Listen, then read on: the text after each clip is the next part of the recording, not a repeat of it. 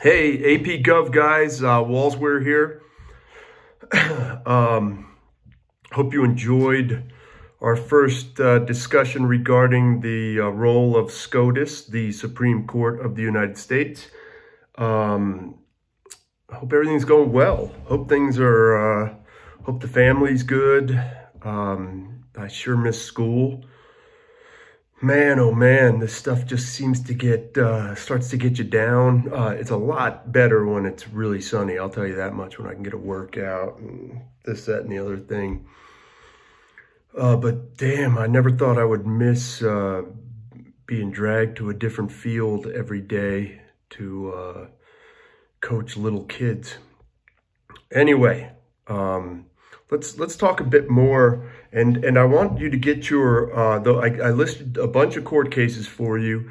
I want you to get really, to buckle down and do your due diligence regarding those court cases, and get those in so that we are maintaining our grades and keeping them super high.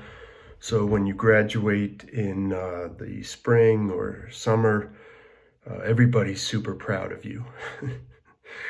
Anyway, let's talk a bit more about the Supreme Court.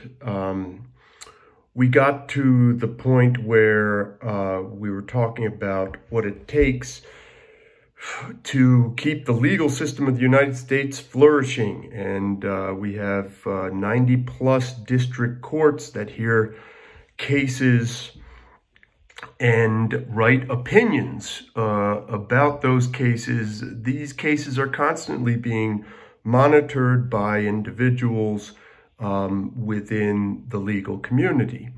When a case gets to the point where it is perceived by the district courts that there may be a constitutional component under appeals that should be heard by the Supreme Court, okay?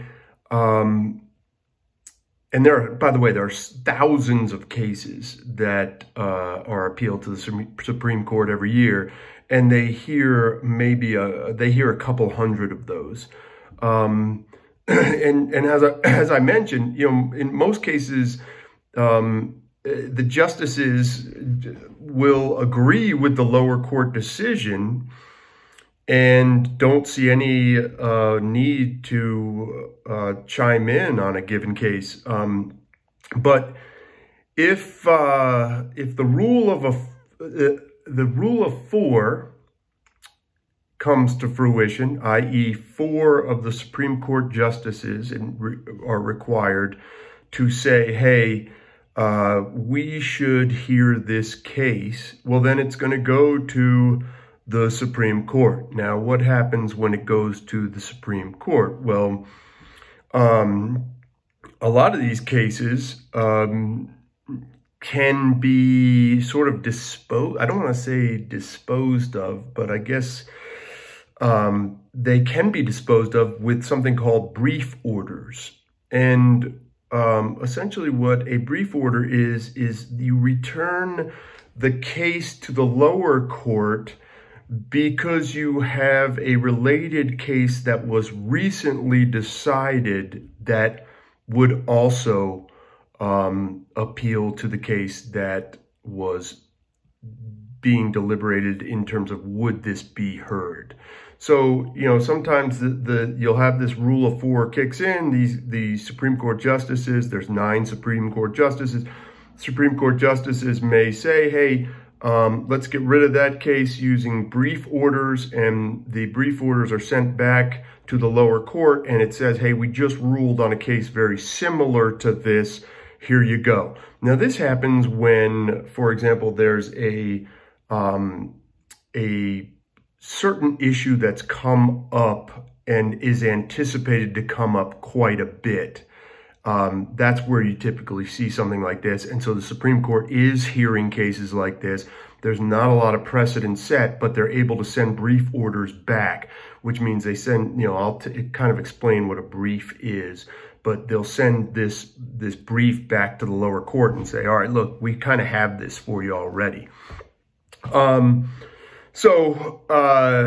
You know, if they take the case, okay, let's say they take the case, they're going to ask for a brief from both parties in the case. And you're going to have a brief presented, and then you're going to have an oral argument presented. So the lawyers, the attorneys for both the plaintiff and the defendant are going to be actively trying to convince the Supreme Court justices that there is a constitutional basis for hearing their case, and that very, very carefully they are going to try to convey the constitutionality that is either being ignored or is being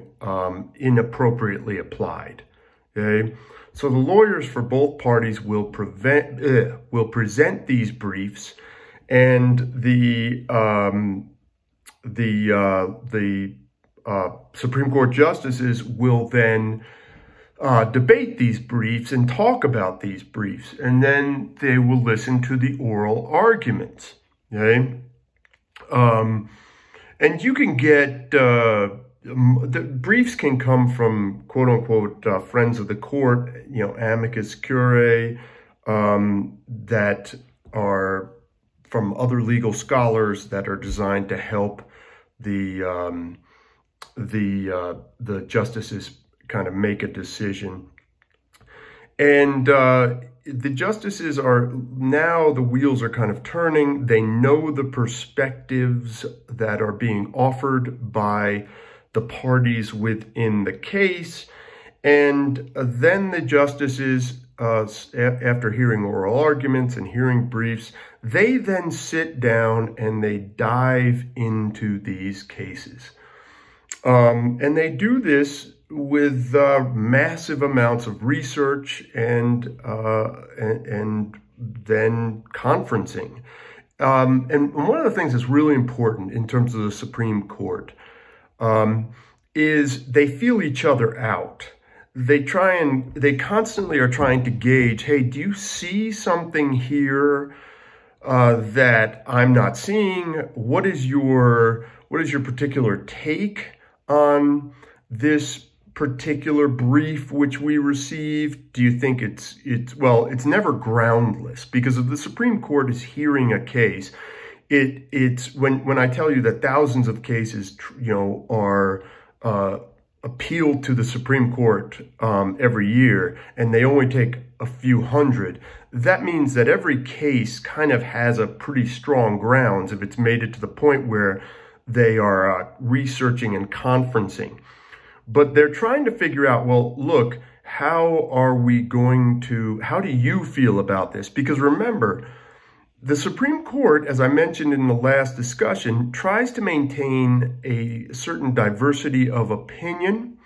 Most of these SCOTUS appointees are appointed by a president. Well, they're all appointed by a president, but they are appointed by a president that might be a Republican. We have others that are appointed by presidents that are Democrat. So when you're hearing a case, there are going to be different interpretations of the Constitution that are going to be going on between 9 justices. So that's where this conferencing and researching is very important. Now, once the Supreme Court is ready to come up with a decision, the individual justices will write an opinion, okay? And the majority, I'm trying to think, I know that the majority will write their opinion, okay? So it is assumed that the majority have one opinion, and that is the opinion that will be the rule of law going forward, okay? and this is a majority opinion. The justices, 5 justices at least, have said that this is our take on this particular case. A concurring opinion is offered by a justice that is okay with the opinion, but not really the reasoning behind the opinion. But so let's say we have a 6-3 count. 5 of those might be majority opinion. Hey, we believe that this is unconstitutional on the grounds that it denies X, Y. Okay? Another individual might say, I agree that this should be the rule of law. Okay? I agree with their opinion, but not with the way they got that decision. And that's a concurring opinion. That's not majority opinion. A dissenting opinion is given by the minority. And the minority, one of the 3, if it's a 6-3 decision, says, here is why I don't believe that X is unconstitutional, and that is known as a dissenting opinion. Dissenting opinions are important because going forward, a dissenting opinion kind of outlines, hey, where could the future of this issue go? Okay? And it's important for for all sides to be heard. Okay? It's very important for all sides to be heard in this process. So this brings up the question of judicial activism. I can't find my coffee. Sorry. Hold on. Sorry. Anyway, kids, I'll get through this without my coffee. This brings up the question of judicial activism. And, you know, the majority opinion is an opinion that is based on, obviously, the majority of the representatives in the Supreme Court. Okay? That majority may be a conservative majority. Okay?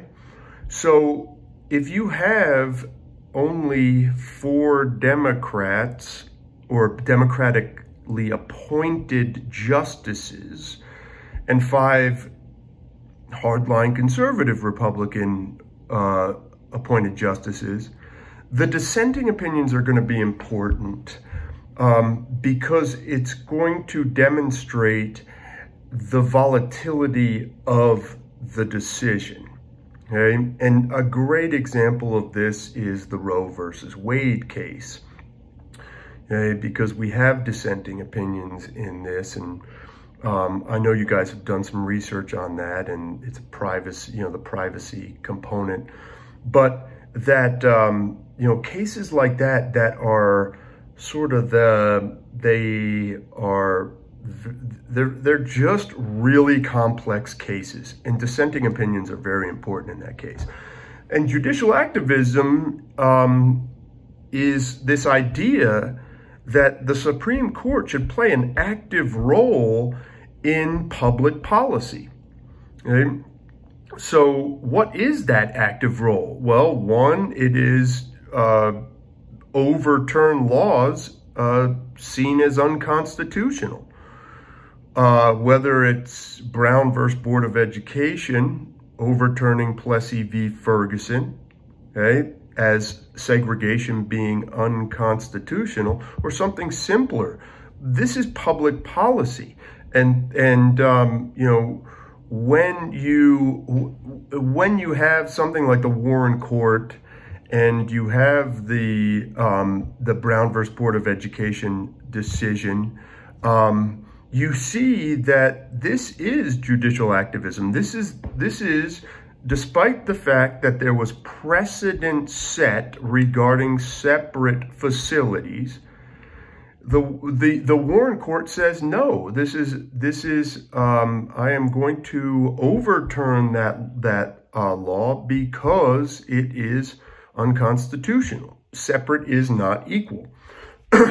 They are overturning precedent, which is very difficult to do in terms of the Supreme Court of the United States because precedent is so important. This is, so how do you, what makes you a judicial activist? Well, you overturn something that you see as unconstitutional, despite the fact that there's a precedent for it, and you are often going against a previous court's opinion. Now, this can happen. America changes. So the Supreme Court has to gauge where America is at a given time. Okay? So these are some of the really important issues that are constantly coming up. If we look at something like the Warren Court, and I'm going to have, we'll look at the different courts, the Warren, the Berger, the Rehnquist courts, as the difference between liberal and conservative courts and that judicial activism element. So anyway, take a look. Let's see, I need to give you some kind of an assignment going forward. I will get on with this. I will give you, with this video will be another amazing assignment for you to add to the court cases assignment. Anyway, guys, I love you all. I hope you're doing well, and keep fighting the good fight. God bless all your families.